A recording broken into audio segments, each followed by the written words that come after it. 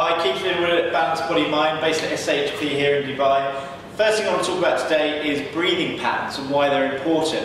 Many people engage in so-called core training programs, but what these core training programs do actually disrupt your core, and they actually disrupt your core by changing the way that you breathe.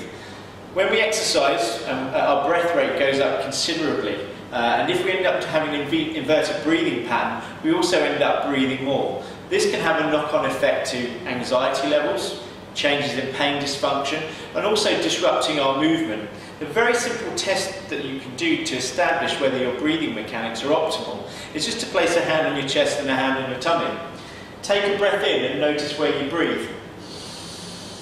Taking a breath in through the tummy is what's considered normal. What many people will do is tend to breathe through the chest and neck in the upper quarter and breathe up through here. This is important in establishing what is optimal and what is not. If you're not breathing with this optimal breathing pattern through here, through the diaphragm, chances are that you might be exposed to more musculoskeletal pain, movement dysfunction, and subsequent injuries.